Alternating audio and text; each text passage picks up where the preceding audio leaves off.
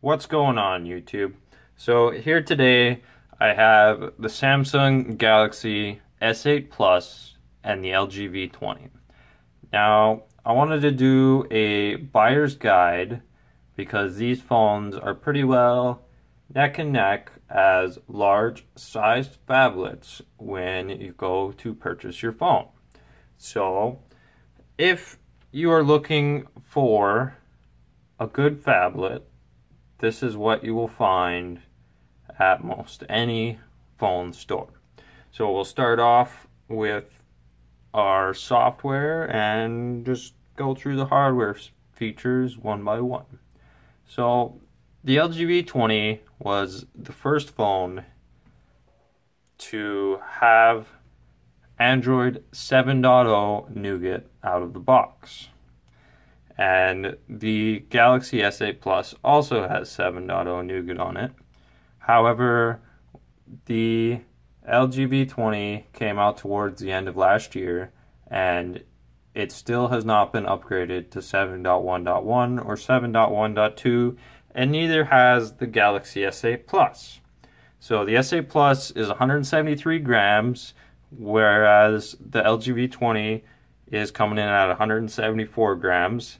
The S8 Plus is glass front and back with metal side rails on it, and the LG V20 has Gorilla Glass 4 front and a unibody metal design. However, the battery is removable, so that is a bonus for the LG V20.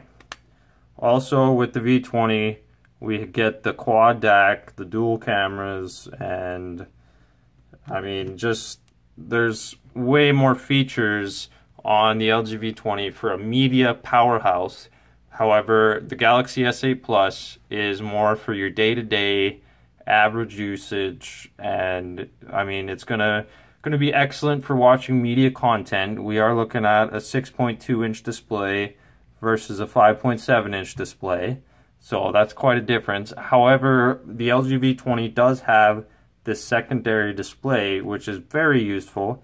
It's much like the taskbar in Windows, so that's something to note as well. Another one-up for the V20 against the S8 Plus.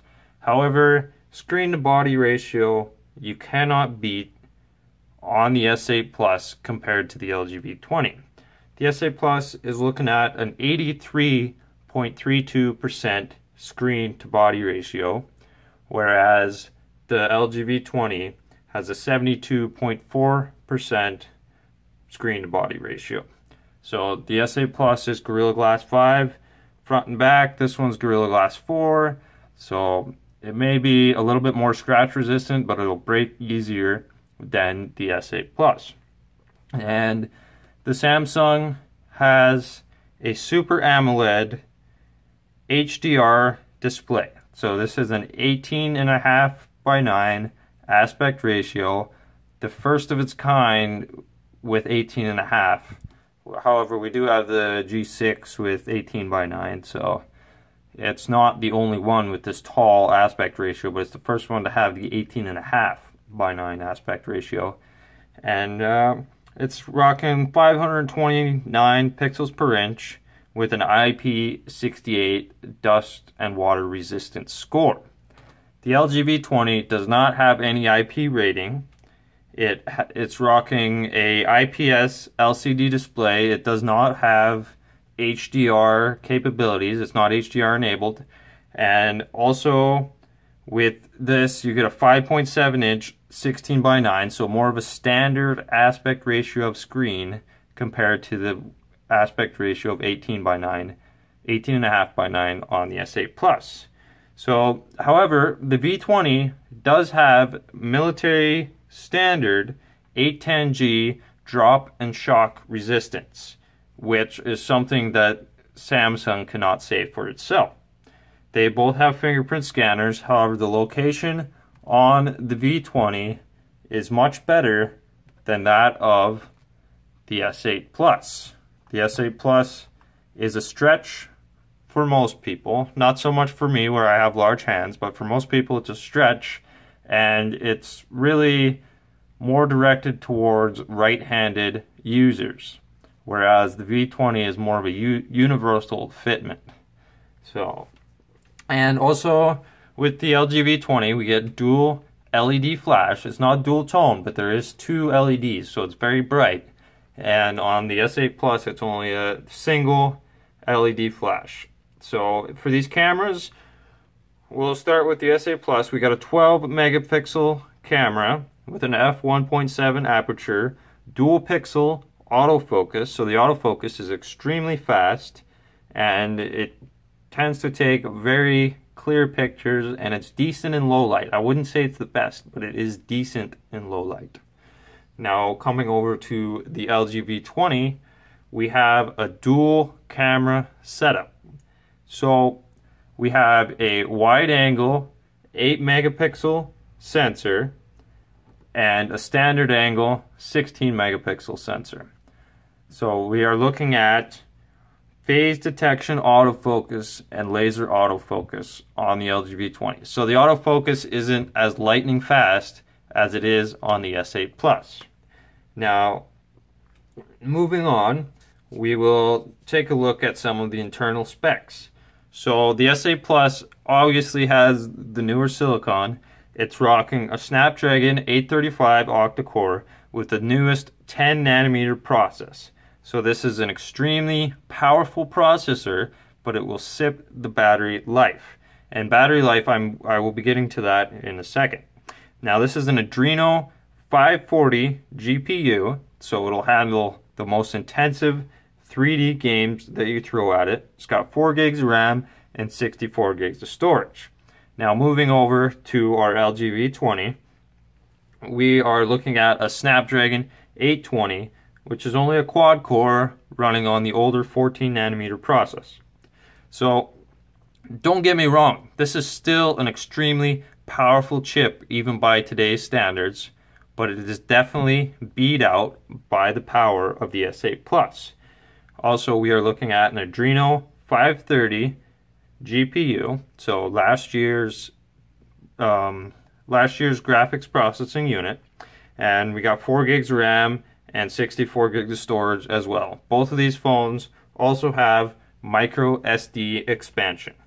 So coming back to battery now, on the S8 Plus we have a 3500 milliamp hour battery, which is non-removable, and as I said before, we have a removable battery on the V20. It is 3200 milliamps.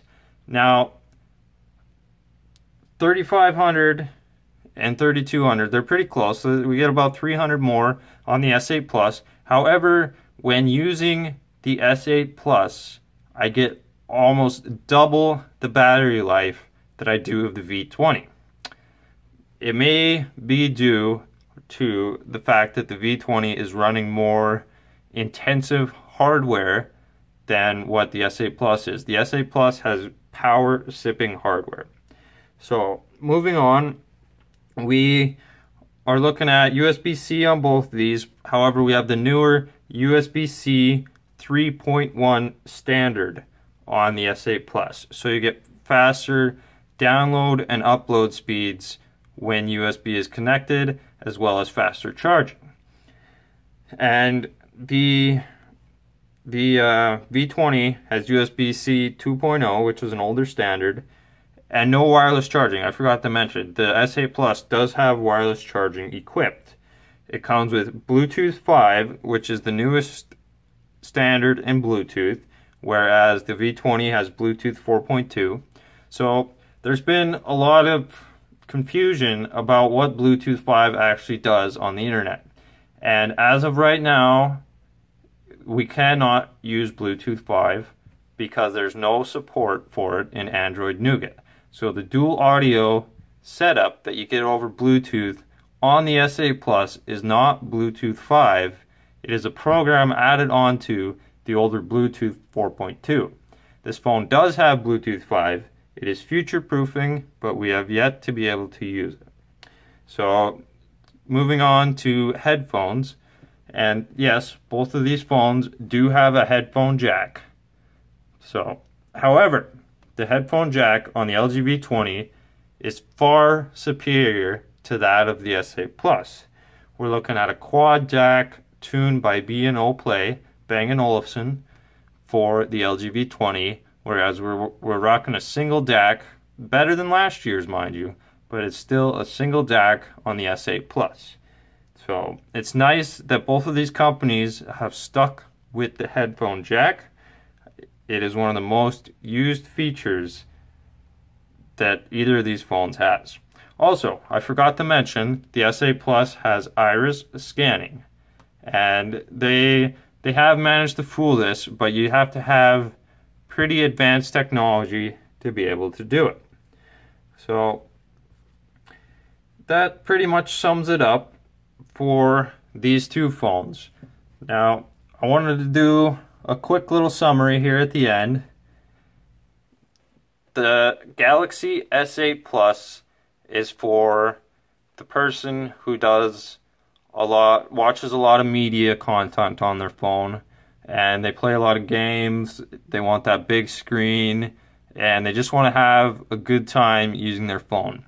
The LG V20 leans more towards the people that create the media, the people that want to make the best videos, and they want to have the best audio quality, and they want to take the best pictures. It's not necessarily the best display on the V20 compared to the S8, because it's not meant for content viewing, it's meant for creating content. So this wraps it up. If you're a media creator, I say go with the LG V20. If you're a media consumer, go for the Galaxy S8 Plus. So if you like this video, please like and subscribe. Thank you for watching, and we will catch you on the next one.